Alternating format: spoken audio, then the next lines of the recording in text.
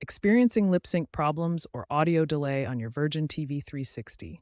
This frustrating issue affects many users across live TV, recorded shows, and streaming apps. The core problem often stems from how the Virgin TV 360 box processes audio, particularly with Dolby Digital format. First, try the quickest fix. Restart your Virgin TV 360 box and your TV. Unplug both from the power outlet, wait a minute, and plug them back in. Next, navigate to your Virgin TV 360's audio settings. Go to Home, then Help and Settings, then Settings, and finally Audio. Experiment with different output settings like Follow Content, PCM 5.1, or PCM 2.0. Disabling Dolby Digital and switching to PCM is frequently recommended as PCM is simpler and causes fewer sync issues. Finally, check the audio delay setting within the same menu and make small adjustments to manually align the audio and video.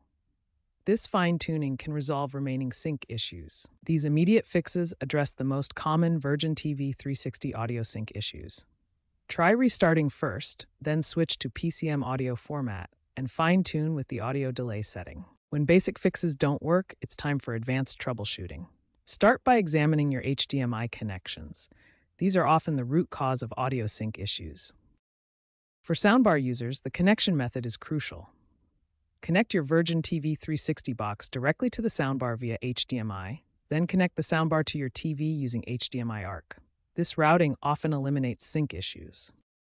Your TV's audio settings can introduce delays. Disable auto volume and surround sound modes. Most importantly, set your TV to pass-through audio mode if available. This bypasses internal TV processing that causes sync issues. Ensure your Virgin TV 360 box has the latest software updates installed. These updates often contain fixes for audio sync issues. If all else fails, a factory reset may resolve persistent problems, though you'll need to reconfigure your settings. If problems persist after trying these solutions, the issue may be channel-specific or related to signal problems. Contact Virgin Media Support for further assistance, and keep watching for future software updates that may address these widely reported sync issues.